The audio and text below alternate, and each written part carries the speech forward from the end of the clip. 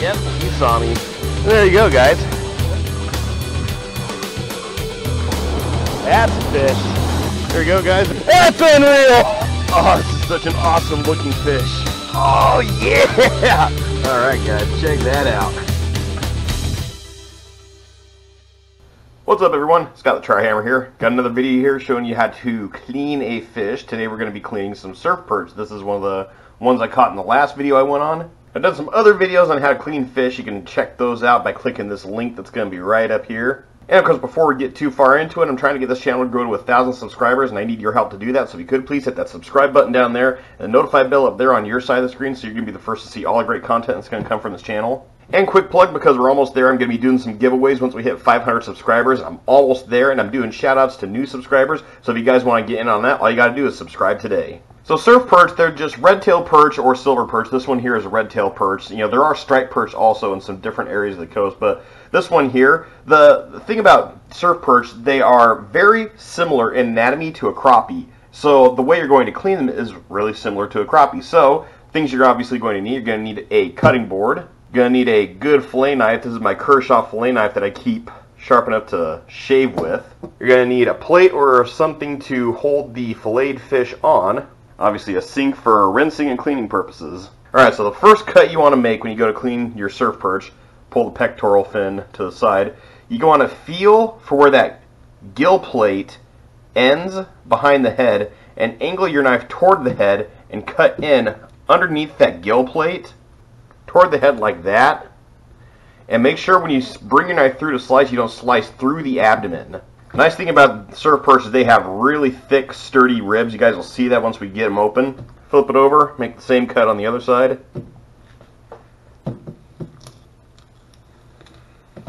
know, obviously your cuts are going to line up just like that. Where you go from here really depends on, you know, whether you're right-handed or left-handed. I'm right-handed, so it's easier for me to start by cutting the fish this way. Go back into that cut you make on this side, and when you get to the spine, you'll feel the spine. Turn the blade toward the tail of the fish and sort of go between the spine and the dorsal fin. And these fish have a lot of meat on their back, a lot of good meat, so I want to save as much of that as I can. Once you get past about halfway down the dorsal fin, that's when you can make your cut all the way down through behind the gut of the fish, through the anus, and then keeping the knife turned toward the spine of the fish. Sort of work your knife down to the tail.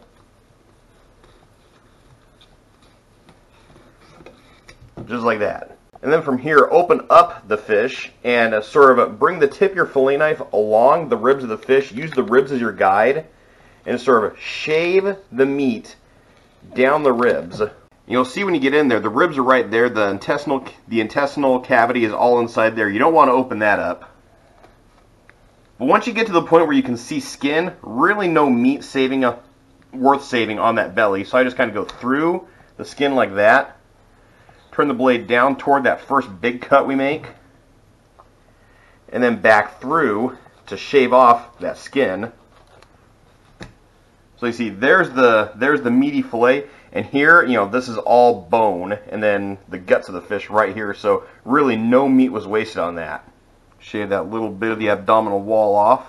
Don't want to eat that stuff.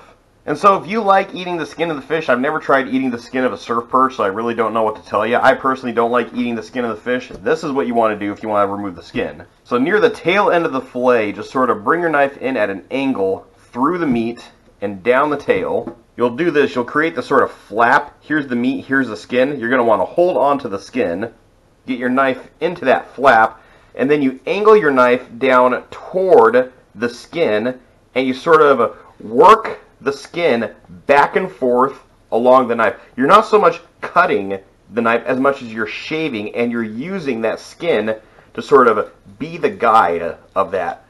As long as you sort of just use this like back and forth shaving action, you shouldn't go through the skin and you shouldn't waste any meat. I mean, look at that. This is all meat right here, all skin right here, and that skin's paper thin. But I've also been cleaning a lot of fish. I got a lot of practice with this. So these fish, for me, I don't know if you can save the fillet as is for like one big fillet for a meal. Me personally, these fish are going to be turned into fish tacos. So I'm going to turn this into 2 smaller fillets to fit in a taco size. And from here, all you gotta do is rinse your fillets off. You shouldn't have a whole lot of blood, at least if you bled your fish after you caught it, but the surf perch are still a lot like a crappie in that the scales are pretty large and they come off pretty easily, so they're going to flake onto your meat and cake on there. Once it's all rinsed off, just deposit it to the keeping station. And there you have it. I got 3 fish I'm going to work on here filleting, so I hope you guys learned the anatomy of a surf perch. Real simple, real, kind of idiot proof. One of those things that just takes some practice to get into, but if you've caught crappie, if you've caught, and pretty much any panfish that is like a perch, their anatomy is going to be real similar. But wanted to show you how to clean and fillet a surf perch as well, taking the skin off. Hope you guys enjoyed this video. Let me know what you guys thought down in the comments below. And again, please subscribe to the channel. Help this channel grow to 1,000 subscribers. I need your help to do that. And thank you guys so much for watching. And as always, tips up, tight lines, and have fun fishing.